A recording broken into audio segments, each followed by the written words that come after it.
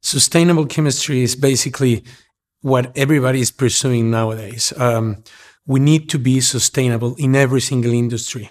When we're talking about chemistry, we can find out that it's everywhere. So sustainability is not a thing that is just related to green stuff, ecological stuff, and stuff like that. So we need to care about our businesses, and chemistry is playing a huge role in that. So we need to take care of the impact that we're having in environmentally, social, and all over the world, basically. When we talk about sustainable chemistry, speed is a key. So when we talk about processes and innovation, we need to think about startups. So when we think about innovation processes, they are growing exponentially.